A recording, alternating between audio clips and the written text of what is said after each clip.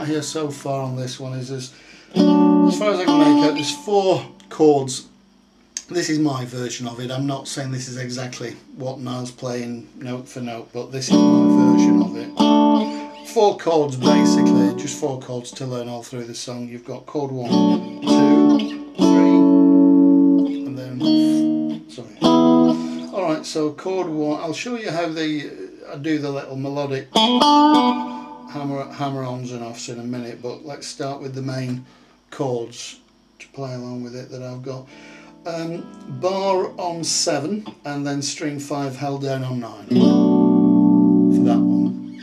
Alright, now as those of you by the way, those of you who've watched my other clips where I'm doing other copies of Nile songs on here, he doesn't play the whole 6 strings at once.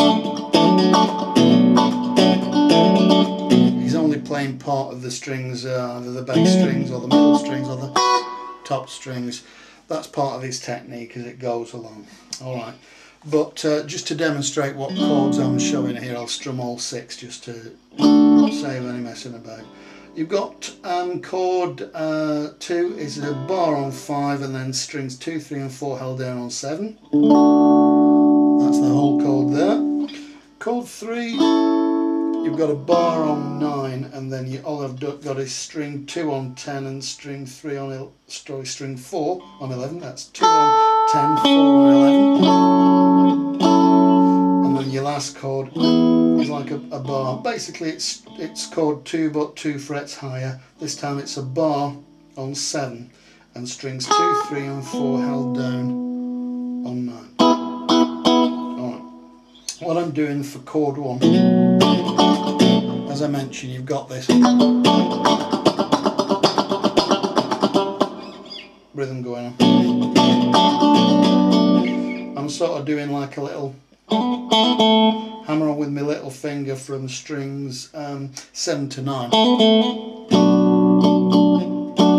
under the chord to get. Basically what I'm trying to do is just get a little bit of movement going into the chord, just instead of just playing a plain chord, just get a little funky device. If you listen to the record, there's like a little funky devices being used in the playing.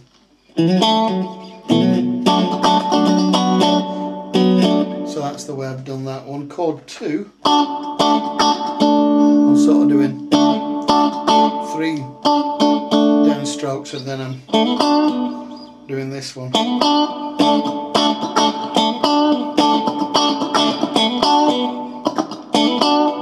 This one is on string 4 between frets 7 and 9 and then string 3 on fret 7, that sort of thing.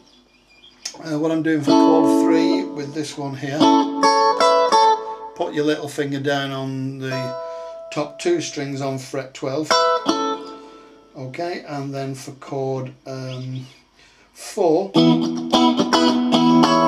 all I'm doing here is making the little finger just work here on string 1 on and off fret 9. So you've got 4 chords and there's a little bit of movement in each one. What I do sometimes, by the way, you see me other clips, which I do on here on this sort of style. Instead of doing a bar on all the chords, what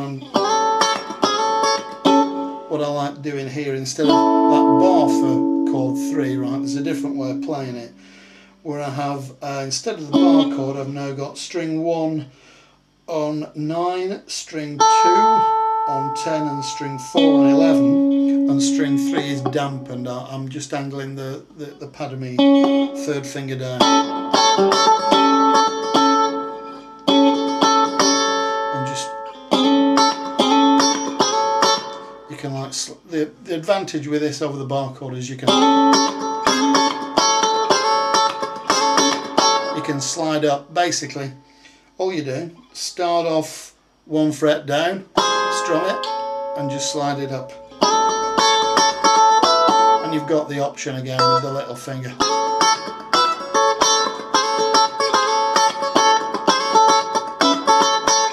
to slide up and down. Alright, so that's the basic 4 chords which I've got for that song so far. Alright, bye for now.